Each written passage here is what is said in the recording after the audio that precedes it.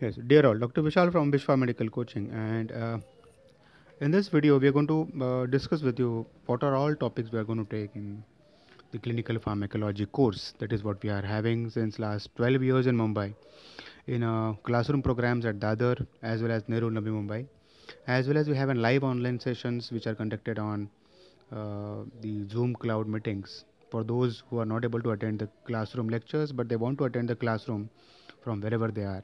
As well as we have the recorded lectures batch which is being taken on a Facebook private group where students can see the lectures as according to their convenience in a limited period of time in a very discounted rate.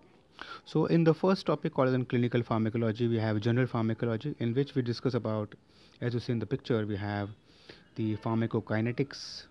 There's a spelling mistake here. There's a pharmacodynamics. There's mechanism of drug action, combined use of drugs. In this particular topic, we are going to learn about all general concepts in pharmacology. That is how exactly we decide the dose, duration, frequency, route of drug administrations, what happens when the drug is consumed, mechanism of drug action, when we take a lot of drugs together, what exactly is going to happen, as well as the adverse drug reactions. So all those common things which are going to be there in every chapter, you're going to learn into this particular topic.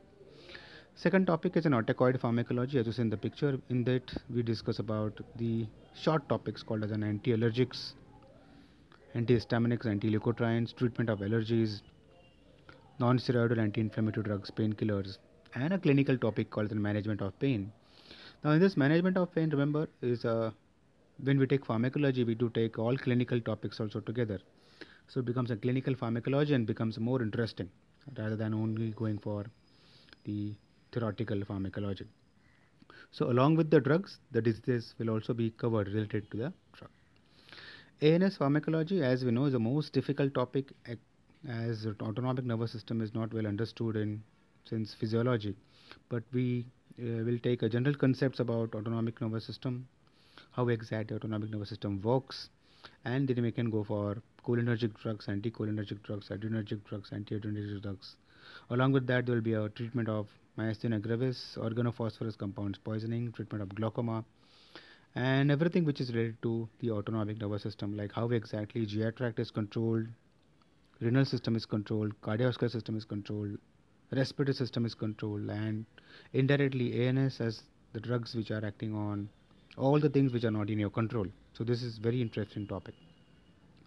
Next, in the respiratory system, we do also take the treatment of an asthma. That is what is the only topic which main topic there in the pharmac book. But we also take clinically what is COPD, what is asthma, what are the clinical features, investigations, and the management of asthma, management of cough, dry cough and productive cough, and anti-tissues agents and mucolytic agents. In that, we also take tuberculosis. Tuberculosis is also taken during the antimicrobials along with that. In the GI medicine and pharmacology, we do take the gastrointestinal system pharmacology, in which we have gastroesophageal reflux disease and the treatment, medicinal point of view, surgical point of view, and well as a pharmac point of view. Peptic ulcer in all those point of views, medical point of view, surgical point of view, as well as pharmac point of view. Diarrhea, dysentery management. Most important in this is a differential diagnosis of vomiting because it's can be as simple as gastritis, can be as complicated as the cancers, and also treatment of inflammatory bowel disease, irritable bowel syndromes. That is what we also take. In cardiovascular system, remember is the most important medical topics, pharmac topic as well as for your basics. So we also take the introduction and life story.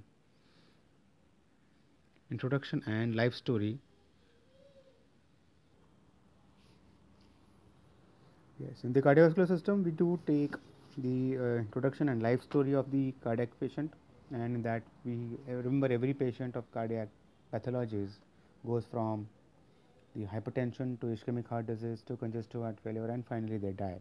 So in this particular thing, we have a life story of a cardiac patient. Then we take an ischemic heart disease, myocardial infarction, and the angina pectoris management, congestive heart failure management, hypertension, and the management. It's all discussed theoretically in the form of an as well as practically for medicine as well as pharmacology. In the renal pharmacology, We do take the diuretics and the drugs acting on renin, angiotensin, aldosterone system, one of the most important drugs. In the blood medicine and pharmacology, we do take types of anemia management, physiologically, pathologically, pharmacologically, as well as medicine point of view. Treatment of coagulation disorders, anticoagulants, thrombolytic drugs. In the endocrine system, medicine and pharmac, we do take the thyroid disorders, hypothyroid, hyperthyroid, goiters in the management, medical point of view as well as surgical point of view and pharmac point of view. One of the most important topic in this is diabetes in the management. So we do devote a separate lecture for diabetes because this is the most important metabolic disorder we understand. Contraceptives, pituitary hormone disorders as well as the other hormones. In the nervous system, we do take topics like anesthesia drugs. Alcohol is also a drug, so pharmacology of the alcohol drug, alcohol dependence treatment, sedatives and hypnotics, anti-epileptics, Parkinsonism, medicine as well as pharmac, psychiatric disorders as well as opioid analgesics. In the infections, we do take little more details of the common sense of the use of an antibacterial drugs, antiviral drugs, antibiotics rather. Then we have different classification like penicillin, cephalosporins, sulfonamides, macrolides, broad spectrum antibiotics, fluoroquinolones, antivirals, HIV and the management, fungal infections, protozoal infections, tuberculosis, leprosy, worm disorders.